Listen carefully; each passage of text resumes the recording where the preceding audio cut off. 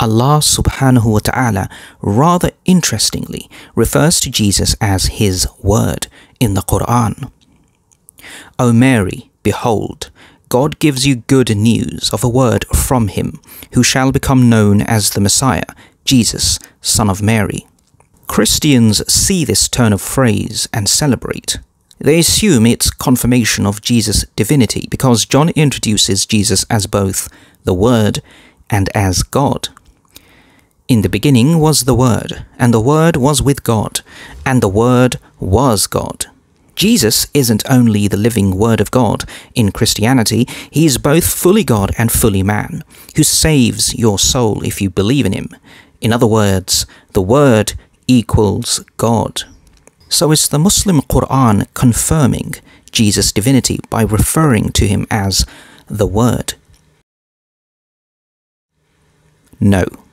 The Qur'an unequivocally strips Jesus of divinity and refers to him as a prophet, albeit a very important one. The Messiah, son of Mary, was no other than a messenger. Messengers before him had indeed passed away. So why does Allah subhanahu wa ta'ala use the biblical terminology with its divine connotations? This is the Qur'an engaging in intertextual quoting, as it often will with other disputed theological ideas. As a control muhaymin over previous scriptures, the Qur'an first draws our attention to a concept it considers corrupted, i.e. the Word. For example, in the Old Testament revealed before the four Gospels, the Word of God, as in Islam, is originally personified as an instrument for the execution of God's will, as per, "By the word of the Lord were the heavens made. He sent his word and healed them." Lamed. "Forever, O Lord, thy word is settled in heaven." As you can see, there's nothing about the Word being a separate person, let alone being Jesus, as developed later in Christianity, where Christ, the Word, is no longer a personification of God's revelation, but God's revelation of himself in the flesh. Islam and Judaism consider this a blasphemous corruption of scripture. By quoting the biblical phrase in the Qur'an, i.e. the Word, Allah subhanahu wa ta'ala first draws our attention to the concept. He connects the Qur'an to the older scriptures. And finally, he provides us with what it considers its true definition as a corrective to the misguidance. So here is the correct definition of the Word provided in the Qur'an by Allah Azza wa Jal. Indeed, the likeness of Jesus to God as the likeness of Adam. He created him from dust, then said to him, "Be," and he was. So no, Jesus is definitely not God, and he is Allah's word only insofar as he is created by Allah's command. But why call Isa alayhi salam Allah's word exclusively, if Allah created many things in this way? Allah subhanahu wa ta'ala gives Isa this title because for over 2,000 years, and today over 2 billion Christians, live and breathe the misguided theology. And the Word was God. In order to negate this historic lie, and so humanity isn't left in any doubt about his diminished status as someone created by the command of Allah, Allah subhanahu wa ta'ala assigns the Word to Jesus as a special title, but this time with the correct definition. What better way to designate Jesus as not a creator and divine life-giver than to call him by the creative instruction of Allah, the Word? This will obviously infuriate Christians. To them, Jesus is far above a created entity. He's the co-eternal creator who's one with the Godhead. So let's clarify some loose ends. The Word of God is a legitimate idea in both Judaism and Islam.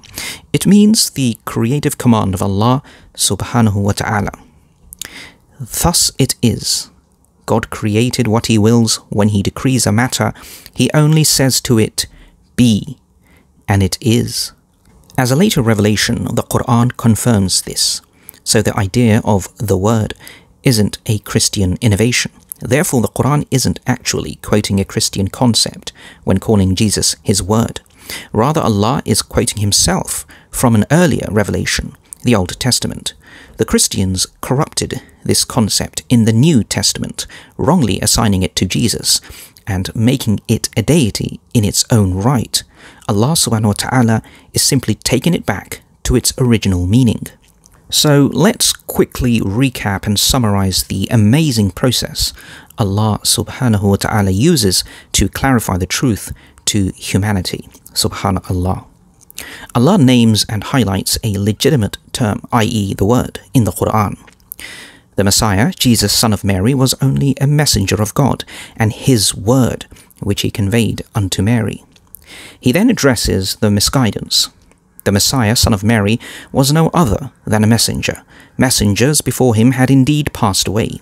And then finally, he gives us the correct interpretation.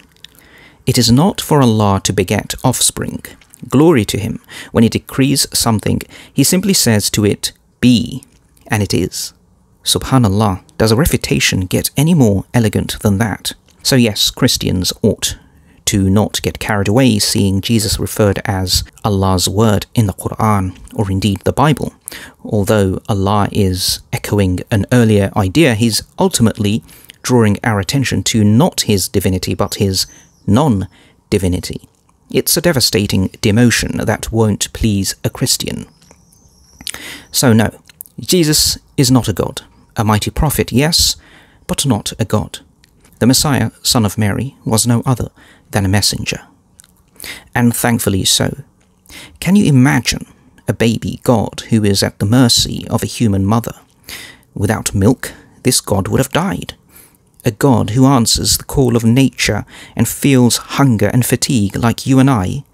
Can you imagine a God who says he doesn't know the hour? Can you imagine a God who is outwitted by the Jewish Sanhedrin?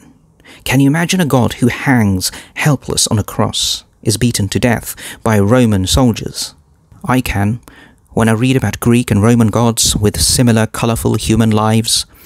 And when you study these pagan myths, you realize the attributes of the Christian Jesus were virtually lifted off of the Hellenic legends extant at the time. Alhamdulillah for Islam.